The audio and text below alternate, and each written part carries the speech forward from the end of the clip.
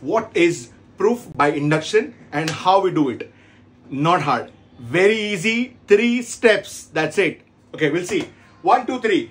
The step 1 is testing the waters. Check with the initial condition. So prove for n is equal to 1.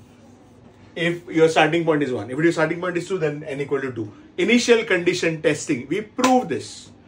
But in the second step, no proving. It is assume for n equal to k. No proving here. We're going to say, well, it works for n equal to k. We are not doubting this. But in step 3, we again prove for n equal to k plus 1. And the most important line of this entire thing is using step 2.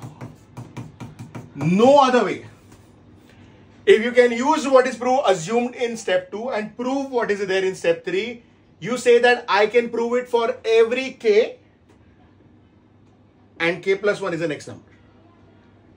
So if I assume for 55, I can prove it for 56.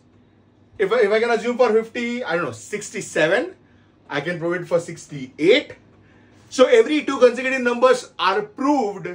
That means it is proved for all integers. But now, that's very important.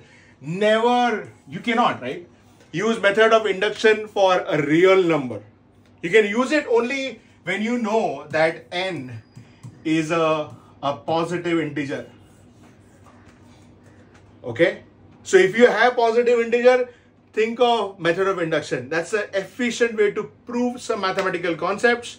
And if you want to see a problem, it's there on my YouTube channel. Subscribe and find the link is in the details.